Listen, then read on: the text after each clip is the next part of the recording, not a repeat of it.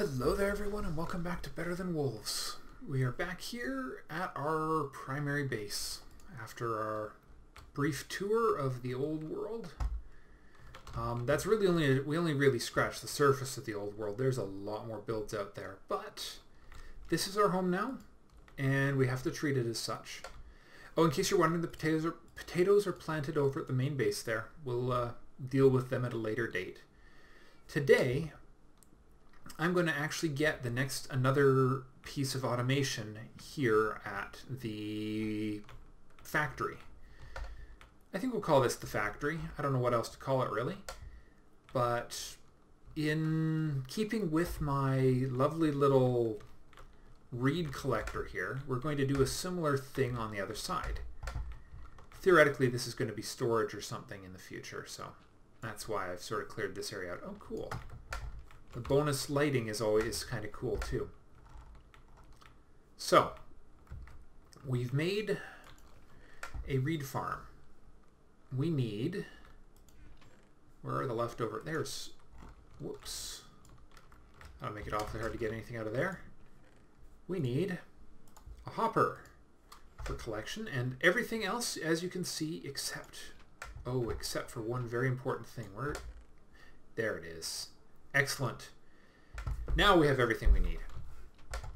And you guys can probably guess what it's going to be.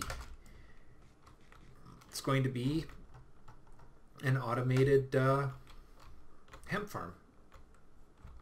Again, a little one. Doesn't have to be huge.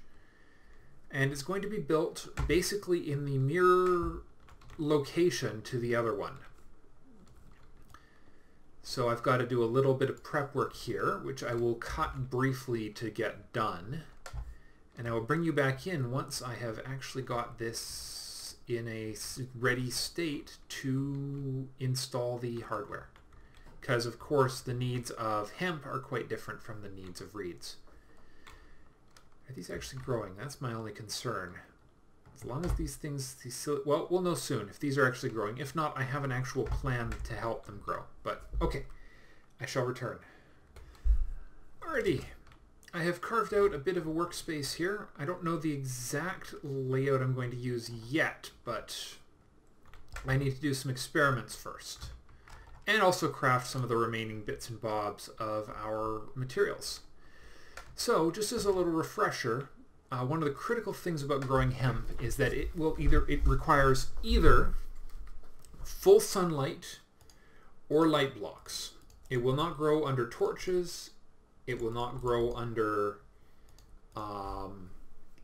glowstone or anything else. It has to be the Better Than Wolves light blocks. And they have to be, if the planter is, let's just go over by a wall here and I'll show you. If the planter is here, they have to be precisely 2 blocks between, so 1 block, 2 block, and then that torch marks where the light block has to be.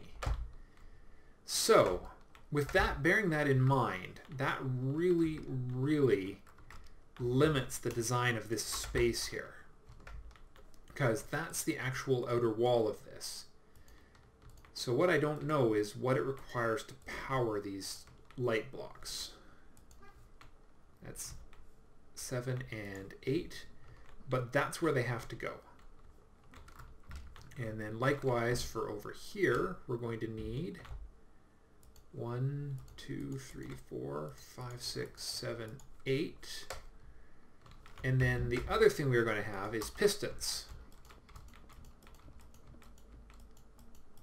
Now, I was thinking about putting them there, but I'm wondering if I need to put them one further back. Because we have to power these light blocks somehow.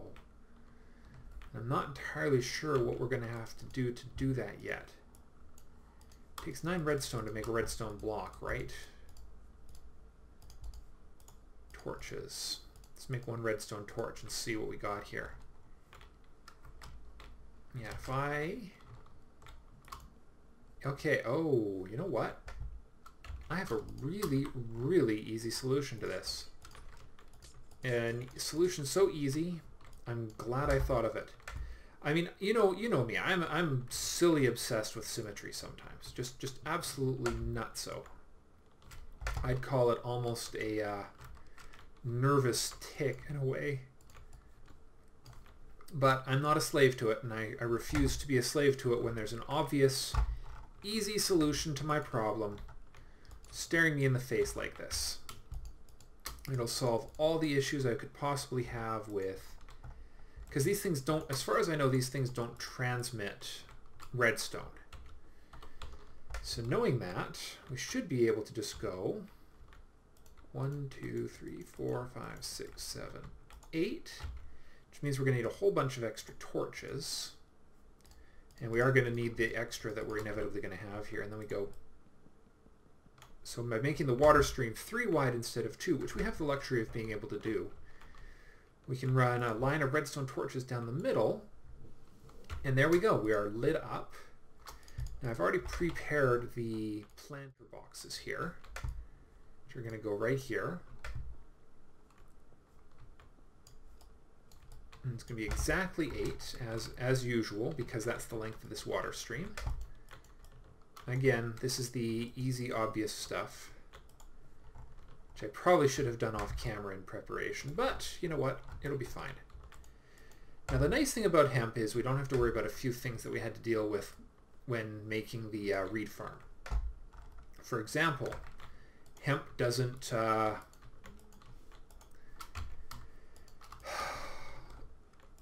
you need to keep the lower part of the hemp, which means we don't need to worry about losing a bit. Yeah, that's what I'm trying to say. We don't have to worry about timers. There's no worry about timers in this because it's basically an on-off state. We're either pushing stuff off or we're not pushing stuff off. So this right here, what we've just placed, is going to be the hardest part of this whole program. And that is going to be powering those pistons. So, because those pistons will be triggered by, and we're going to put this over here because it's the smart place to put it. There we are. So redstone's going to come out the back there, and the primary control-oriented redstone is going to be up that way. Because what this is going to be is it's going to be the beginnings of a monostable circuit right there. So when I stand in front of it, it creates a redstone signal. And we'll take the redstone around and under to power the remaining ones, which some of these we may have to power from below. Maybe? I don't know. Haven't figured that part out yet. Let's figure out how to power the other 99% of these things, which is pretty obvious that they don't require fancy redstone because we're just going to use it as a bioclock. So it's going to require... Oh, this is actually going to be really easy. Because we're just treating all 64, all of these guys as a single unit, that means we can just do a redstone line powering system. And up in the back here, we can have the complex redstone, which is going to consist of basically a monostable circuit and nothing else. So that'll be the powering line right there. This will be our way out. So we need to build a monostable circuit attached to this guy right here, which we should be able to squeeze in right here. In fact, we'll take it off the back because it's the smart way to do it. Okay, now was there anything else here? No, there's nothing of concern over there. We just want to make sure we don't... Okay, I don't have some of the parts I need to make a monostable circuit, but let's get this redstone in first to make sure we don't wind up with interference. Perfect. Uh-oh. That could be unfortunate. I'm wearing some chain armor, which is making things a little dangerous. Alright, we'll temporarily plug up the collection stream so we can get in and out of here easily. Okay. So far, so good. Okay, we can get rid of this too, which is good. Those are already growing too. Now my reed's growing. Yes, they are. Excellent. Okay. So the reed farm is working, and it will trigger when the reed in the back corner there grows to maximum height. Might not be the most efficient system, but I mean, you got to use something as your clock to make this happen. All right, so we're going to need a few extra torches. Might as well grab those, even though I'm not that worried. All right. So we need to take a signal under here and bring it back up to the top. So we'll probably take it under from the monostable circuit, which is going to be right in here. So we go, monostable circuit is block, block. All right, and repeater, 1, 2, 3, 4. Hold on. Redstone up on top there. Thank goodness we're underneath the back stairs, huh? Okay, and then torch on the side. Signal comes around. And torch on the side. And that is a monostable circuit, which means that if I've done this right, I'm not that worried about that water stream. I trust that it will not disrupt, because nothing is going to disrupt it. So that means when I hop up onto this, and, oh, well, of course it would work better if I hooked the silly thing up so that I could actually see it work. Yes, let's test it without actually testing it. There we go. Now that should trigger a quick pulse from the pistons. Oh, oops. Oh.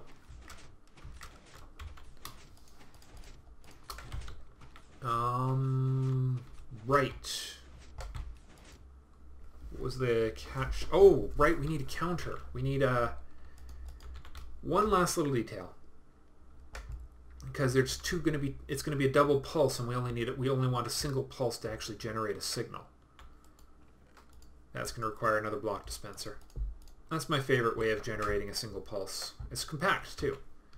All we need is a non-transmitting block. Like a nether brick column. Because why not? Why not indeed? I made them for this place as part of the demonstration way back and never wound up using them. Okay. So we're just going to make ourselves a little more room here so that we can do this right, because we don't want this to get cross-wired. So we need one pulse generates a signal, one pulse stops the signal. So no matter what happens, only one of these two signals will actually be sent. So if we do this right, we should only get a single pulse. Beautiful. We're almost ready. Now we just need to get this signal from here down 3, 4, 5, one lower. All right, so 1, 2, 3, and this will be underneath the next planter. Perfect. All right, so let's just do a count here. 1, 2, 3, 4, 5, 6, 7, 8, 9, 10, 11, 12, 11, 12, 11, 12, 13. Whoops! Oh, that's going to just do a bit of damage. This is why you got to be careful when you're laying redstone underneath water. All right, recount. 1, 2, 3, 4, 5, 6, 7, 8, 9, 10, 11, 12, 13, 14,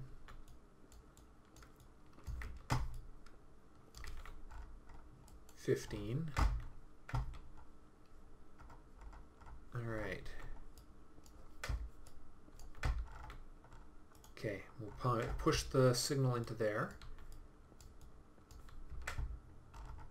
Alright, actually, if we bring it up one block faster, I think we can make this work really cleanly.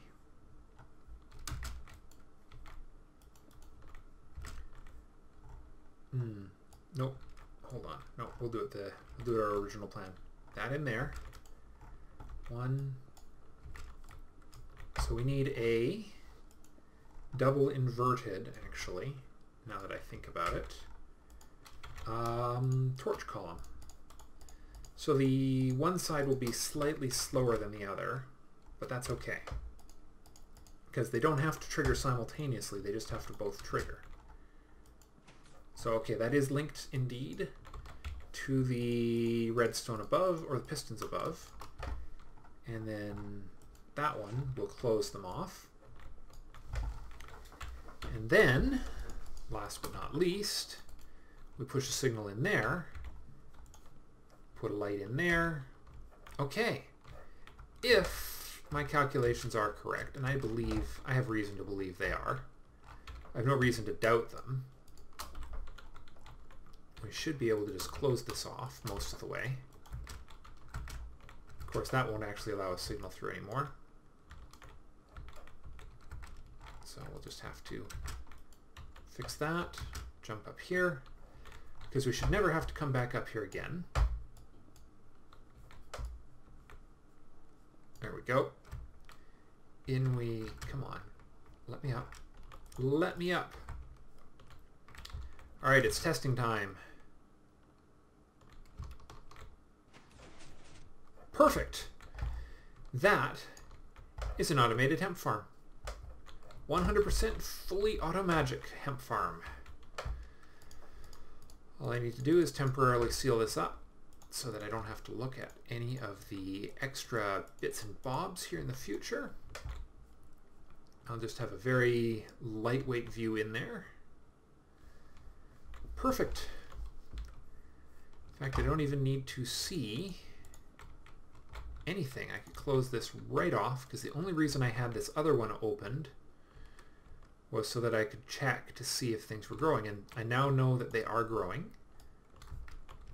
So all I really need to do is seal this right off, and there we go. There is our hemp and read delivery system. So if I really wanted, I could add a second row to either of these farms, but I don't know that, I mean, as I work in this area, my instinct is that just general time spent in the area will generate more than enough of it. I mean, you saw how much hemp I had at that farm back at the old world. And that thing generated a stupid amount of hemp, like an insane quantity. So I'm fine with the idea of not rushing the build addition of more farms to this. Anyways, that is how simple it is to build a hemp farm. Expensive on resources, cheap on space, and really, really, really low complexity. So that's all for today. Just a quick one today. Thank you all very much for watching, and I'll see you next time.